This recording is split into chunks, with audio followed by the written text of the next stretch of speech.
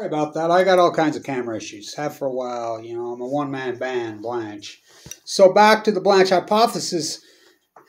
Abelson at the Philadelphia shipyard, it's right there. It's right there where Vet Stadium was built on the marsh right over there. He was the liquefaction guy. I mean, this was in the Manhattan Project. This was in the experimental stage. You know, the centrifuge process we knew where we centrifugal spin and we use X gas. He was using a liquefaction process. Experiment with it at the Philadelphia Naval Yard. He was experiment with all kinds of release of all kinds of different radioactive isotopes. He's the father of neptunium, which is a heavy metal byproduct, which is, I mean, deadly. Look, the process that he was using let off so much stuff that we don't even know everything that it let off to this day. But what we do know is half-life is literally hundreds of thousands of years. Radioactive, we know there was at least one accident there. A couple guys were killed, supposedly. He was using a liquefaction process, we don't even use now.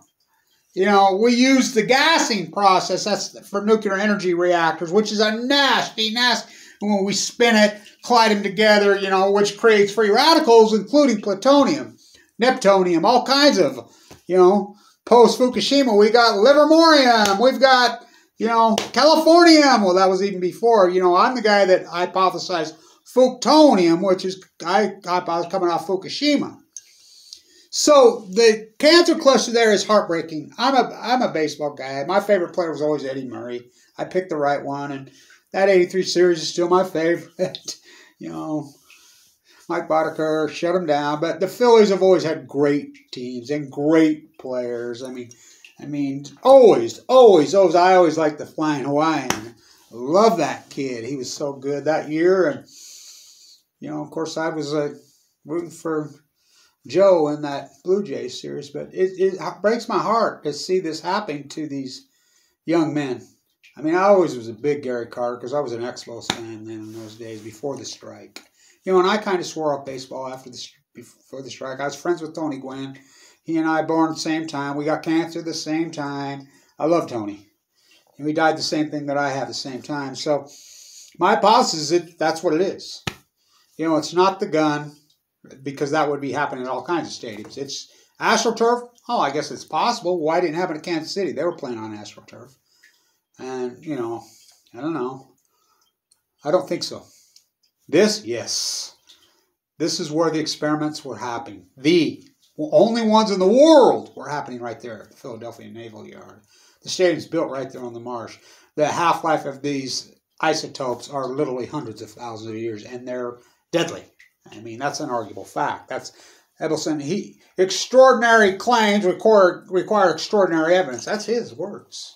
You know, he's the guy. You know, you're talking one of the kingpins of the Manhattan Project. Well, you're talking the guy on liquefaction of the centrifuge process from uranium-238 to 235. He's the guy. You know, and so it's what I think it is. I mean, it's what I believe it is. And, you know, again, more work needs to be done. But I'm just throwing out the hypothesis, and, you know, and I'm a fool to do all your dirty work. And I do all the dirty work while I'm full of cancer.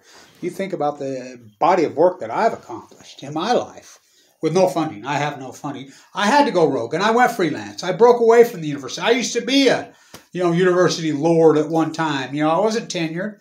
I went rogue. I'm a lowly peasant. You know, I'm a freelance research PhD. That's what I am. I mean, and I do the work. Extraordinary evidence, look at my typo work. Look at all my work. The work that I do, I believe in the evidence. I believe that's his term.